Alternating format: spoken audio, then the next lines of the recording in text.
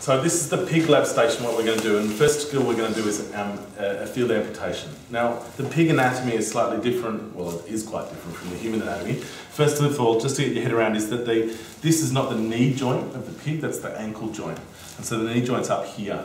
And so when we're doing an amputation, when we're looking for a single bone type closure, we're going to go quite up here when we're doing an incision. Now, what equipment are we going to need for a field amputation? Scalpel, jiggly saw. And forceps. Forceps, yeah, okay. And a tourniquet. And a tourniquet, okay. You might need 2 tourniquets for the big young person with a big thigh, the big quadzilla. The other thing you're going to need is obviously a patient preparation. If you're going to take someone's limb off, it's probably one of those things where you're going to want to take a picture of it, talk to the SRC, get as many people in the boat before you take that limb off as possible, talk to the people around you, prepare the patient, and you're going to need to anaesthetise them for it, aren't you, okay? So at this point, what you're going to do is you're going to get your patient preparation, your equipment ready, your procedure plate, and what you're going to do as efficient as possible and your assistant briefed. And then I'm not going to do this, I'm just going to quickly talk through it and then you guys are going to do it. You're going to prepare your patient position where you're going to do your incision. And so if the knee joint's here, you're going to need to go through that muscle, through skin and muscle with scalpel, and you're going to go to bone and stay on bone. Okay? If it's good enough for orthopaedic surgeons, it's good enough for us. Very simple.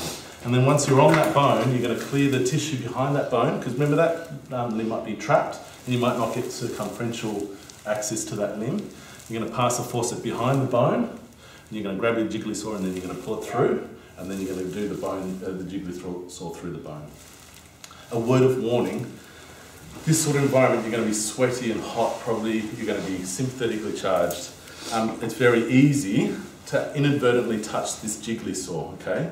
This jiggly saw is like a cobra.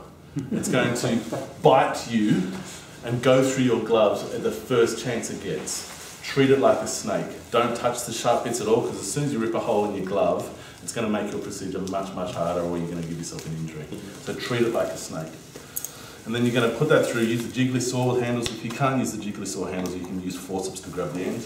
Through the bone as efficiently as possible, and then you're going to complete the skin bridge, back through the tissue, and then you're going to obviously extricate the patient, some sort of stump dressing on the end, okay?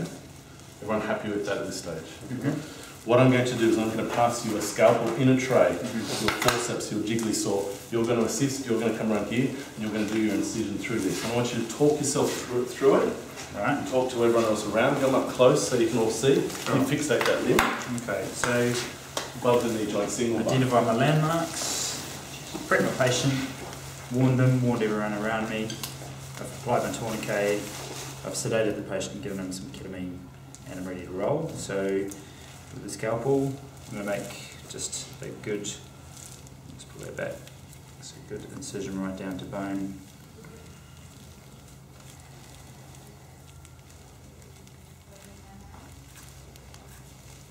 Remember, it's a guillotine amputation. We're not doing fancy flaps or anything else. The surgeons will fix it all up when they get to theatre, okay?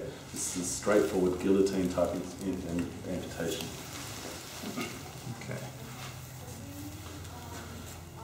And when you're doing the removal of this soft tissue, if you make a pathway that makes it as easy as possible for the jiggly saw to not get caught on that soft tissue, it'll make the division of the bone much more efficient.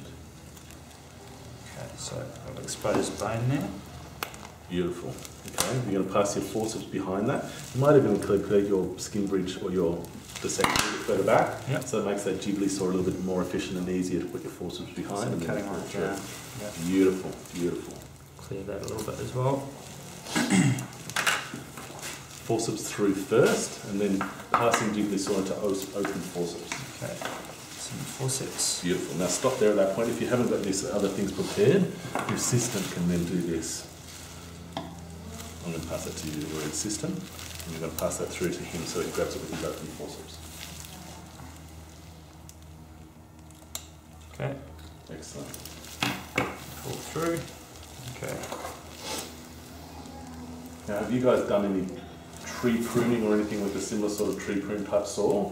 Have you thought about the mechanics of what's easier to do? Yeah. So if you start off doing with your hands almost together and doing a nice oblique cut, and then change that to a real flat cut using the whole blade. Tell me whether you think one's more efficient than the other. Yeah, right, I can see. Yeah. It's more efficient to do it wider like that. Yeah, it's always much more efficient for you using the muscles to do it when it's flatter. Beautiful, okay. So what you've done now is you've completed the bone division. Yep. Be careful, there might be sharp fragments of bone. You don't want to give yourself a bone stick at this stage.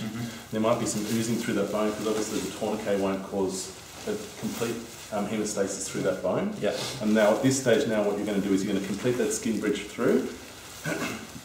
So your assistant can hold that distal limb.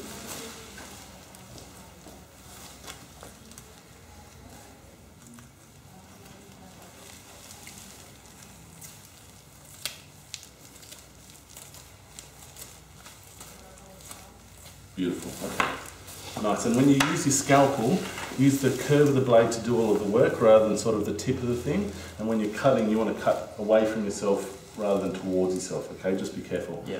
For us non-surgeons, it doesn't necessarily come naturally. Okay. If you're cutting towards your assistant, they might also be lesser than assistant because they'll start to gradually move their hands away. But otherwise, that was really well done. Awesome work.